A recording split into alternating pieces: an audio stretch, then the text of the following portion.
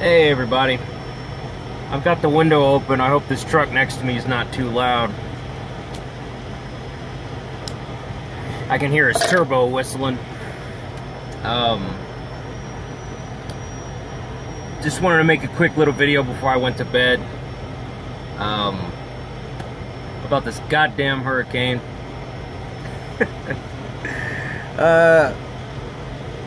I'm in Utah. I'm many states away from where all this is happening, and I've been listening to what's going on in the news, and looking at people posting pictures on their Facebook feeds to keep up with what's going on with people I know, and also I've been talking to friends and family. I've been talking to everybody on the phone, just checking in to see what's going on with everybody,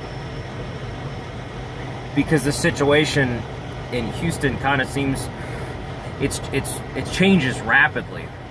There's neighborhoods that never flood, like my mom's neighborhood, that never ever flood, are flooding. And it's the water level will go down in an area and go up in another, and vice versa. I guess as the water finds somewhere to go, I don't know. It's just wherever it's raining, wherever it's not, where it rains over here and drains over there. So,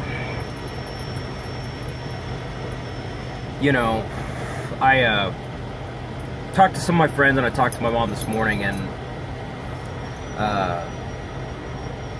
my mom's neighborhood is flooding. She doesn't have water in her house yet, but the water's been creeping up her front yard all day. So, and she's not sure right now if the water is going to enter the house or not. So she's having a rough time with that.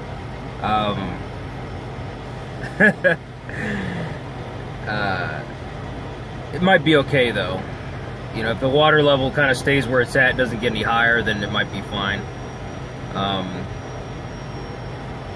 couple friends of mine have lost their cars. I most likely have already lost my car, and one of them anyway. I've got a car in Houston, and I've got an F-250 that stays at the yard in Wisconsin. My car stays in a storage unit, which is about 100 yards from one of the creeks on the northwest side of town. So I was kind of thinking that maybe I'd get a few inches of water in there, which is okay. That's what I initially was thinking. I was thinking, you know what, get 6 inches of water, everything will be fine. And then I was thinking, you know what, maybe if it gets over 6 inches, gets up to a foot, it's gonna flood the interior of the car, but that's okay. I could dry that out if I gotta replace the carpet. But at this point, I'm thinking my entire storage unit may be completely underwater. So what that means is my car will be gone, my Mustang, maybe $2,000 or $3,000 worth of tools, power tools, automotive tools, yard equipment, stuff like that. All that it may be gone. I have insurance coverage on the unit, but it's not going to cover the goddamn $7,000-8,000 worth of stuff that's in there. I mean, the car alone is worth about $3 grand, and I've put maybe $1,500 into it in parts, and done most of the labor myself. I'm not going to get I'm thinking that unit's probably flooded, and I think I'm going to lose the car, and I think if I invoke my insurance, it'll be enough for me it'll cover the cost of what I originally paid for the car, and that's about it. My hand tools, I'm going home in about 2 weeks, and I can really assess things. I think my hand tools, I expect to get there, and I think all of my drawers with all of my automotive tools are going to have water in them, and I think a lot of my automotive tools are going to have been soaking in water for a couple of weeks. So maybe the water doesn't get that high, but maybe if it does, I can just pull them out and dry everything out, coat everything in grease or something like that. I've just got so much money in fucking tools there, and you know, I feel bad for my mom because she's, you know, they put money into that house. They just put new carpet in, like a couple of months ago, and so you know, that's at risk. Gutters are falling off the house, and you know, the roof's been damaged and stuff like that. A buddy of mine lost his car already. It's been flooded, so it sucks, just, you know, because I keep thinking about my stuff and storage, and then I have a second storage unit that I share with my sister that has all my furniture and clothes and things that I actually live with when I have somewhere to live, when I'm not staying in the truck. You know, my couch and, you know, my mattresses and everything. I don't know. Nobody knows if that unit's been flooded. I can't find out if that area's been flooded because no one can fucking get anywhere. No, all of the roads are impassable, you know, that's one thing that bothers me, is I just don't know what's happening with my stuff, you know. You could say, well, man, it's just stuff, and that's what insurance is for. Yeah, I mean, you're absolutely right. And that's what I keep trying to remind myself. But at the same time, I've had a lot of this shit for a long time. You know, I've got furniture that were like fucking gifts from, you know, people. Gifts from my mom and stuff like that. Like hardwood furniture, you know, like I've got like a $3,000 or $4,000 mattress that I've only had for a couple of years, you know, and that was a fucking gift, you know. And like my couch, I've had my couch since I moved in my first apartment 8-9 years ago. You know, I don't want to buy a new couch. I don't want to have to replace my car or any of my tools. You know, I mean, I've got power tools, I got drills, and all my electrical tools that I have. All that shit might be destroyed. I don't know. It's fucking. That's stressful. And another part that's stressful is I can't fucking do anything. I'm like 2,000 miles away or 1,500 miles away, and you know, I could be there in 2 days, but it wouldn't make a fucking difference anyway because I can't get into the city. I can't get in, and even if I could get in, I can't get out. You know, and worse comes to worse, even if I did show up and could get in, then I'm putting my truck at risk of getting flooded, you know? So, you know, that's what I want to do. I want to fucking tell them, I want to just tell dispatch, like, look, I'm deadheading home, you know, because I know there ain't no freight going down there. You know, just hold me off for the next week or two. But, you know, there's no point in me, because I just want to go down there. I at least want to try to fucking help in some sort of way. Just do something, you know. Try to just find out maybe the status of my stuff, but I can't do any of that. You know, the whole fucking city is just shut down. No one can go anywhere. You know, no one's going to work. Nothing's fucking open. Like, almost nothing. There's little pockets where the water's not that high, gas stations and stores here and there that are still open, but most people can't get to them unless you live down the street and you can walk to it, because you really can't drive a car. So that's stressful, you know. And I keep listening to the news about what's going on, and you know, and then I'm like, ah, shit, I don't want to hear about it anymore, so I'll listen to something else. But then I'm like, ah, fuck, I want to hear about it again. You know, I'm just worried about, you know, how things are going, you know. I mean, a friend of mine and her dogs had to be rescued by a boat the other night, you know. I keep thinking, if I was there, I could help people in some sort of way. There's something I could do to help, you know, even if it's just people, you know, that I know, or people that live nearby, my mom's house, whatever, I don't know. I just feel like there's, I could be of so much more assistance if I wasn't 1,500 miles away in Utah, on my way to Los Angeles. So I'm headed even further away. But that's just, I just wanted to put out my 2 cents. I'm gonna light another cigarette before I go to bed. This topic's got me a little stressed. A little bit stressed. I'm not a very stressed out guy most of the time, you know. I'm trying not to let this shit bother me. You know, I had trouble sleeping last night because I kept thinking I should have had somebody. I should have had one of my friends go to my storage unit and pull my car out and get my car out of there. I should have known that. I should have known that that area is is prone to flooding. You know, and I know that it's real close to a creek, and I just figured it's not going to be that bad, but it is that fucking bad. It's really bad. You know, and I don't. You know, Houston, you know, Texans are resilient. You know, when Hurricane Ike came through, it fucked a lot of stuff up, but we came back from it. You know, and we've had floods before, like Tropical Storm Allison back when I was a kid and I moved to Texas. It flooded a lot of shit. Downtown flooded, and it fucked a lot of things up, but, you know, we got back to life as normal. You know, we had a flood maybe 2 years ago. I think it was a Memorial Day flood or something like that. You know, there was like estimated that about like something like 8,000 or 10,000 cars were lost in the city.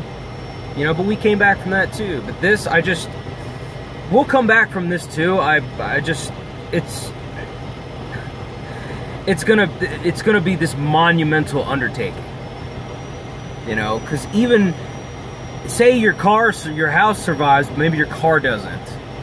You know, there's going to be no rental cars to be had for people to get to work once the water recedes. People, I mark my words, as soon as all this water's gone and people start being able to move around, every rental car in the city of Dallas will be rented out. I guarantee. It's Dallas, San Antonio, Austin, every car on the eastern half of Texas every rental car will be rented out. You know, and even if people are able to get cars, you know, a lot of their places of work are going to be flooded out. You know, and even if their places of work aren't flooded out, they're like a lot of their customers, you know, they're going to lose a lot of patronage just because the customers are busy dealing with their own crises, I guess, rather. You know, it's just a lot of shit's just fucked up. You know, I just don't know how. I don't really know how things are gonna get back to normal. I just very slowly, I guess. You know, this is gonna. I think Katrina, like when Katrina hit New Orleans, it took several weeks, if not months, for things to really get back to some kind of normalcy. Just all the people that are displaced, houses and businesses and cars that are gone, just, you know, shit like that, damage to infrastructure. I just, you know, so much is going to have to be rebuilt. People's, you know, not just talking about people's cars and houses, but places of business, places where people work. You know, that's what I'm saying. You know, even if you're lucky enough to have your car and your house survive, your apartment, you may not have a place to work at when the water goes down. It may be completely destroyed. You might have to find another place to work or something. I don't know. But it bothers me to be this far from home, because I'm a big fan of my city. I'm a big fan of my state. And it sucks being this far from it when something like this is happening. I wish I could be there, you know. But, you know, when I talk to my family and I talk to my mom, or I talk to my friends and my family, I tell them this. I say, you know, fuck, I wish I could be there. And they all tell me the same thing. Look, man, if you were here, there's not a whole lot you could do if you were. So, I don't know. About 2 weeks, I've been out here for at least 3 months, and so I'm ready to go home and take a week off. So in 2 weeks, you know, I'll go in and, you know, maybe probably next week when the flood waters go down and everything drains out, I'm gonna have somebody go over to my storage unit and find out if my car looks like a goddamn fishbowl, and just have to go from there. You know, you can't get the kind of coverage on a storage unit to cover everything that's in there. I've tried. It's hard to cover a storage unit. You know, it's hard to get adequate coverage on a storage unit. You basically gotta get a renter's policy, and they don't cover that much in storage units, you know. So, it's gonna be a pain in the ass. I mean, I can't complain too much because even though I may lose this car, probably already have, I still have a pickup truck. I haven't lost my only mode of transportation. I've still got my pickup truck parked in Marshfield on the yard. So, yeah, I want to go straight back to Marshfield, grab my truck, and go straight back to Houston, because it's high up. So, you know, I feel like maybe I could help out with something, but yeah. It's just about all I got to say about that. If you would like to help, I would encourage you guys to, if you can, is an organization called the Samaritan's Purse, or Samaritan's Purse. And you can go to their website, samaritanpurse.org, and then go to Hurricane Harvey. You could donate money to them, or just American Red Cross or something. You know, it helps.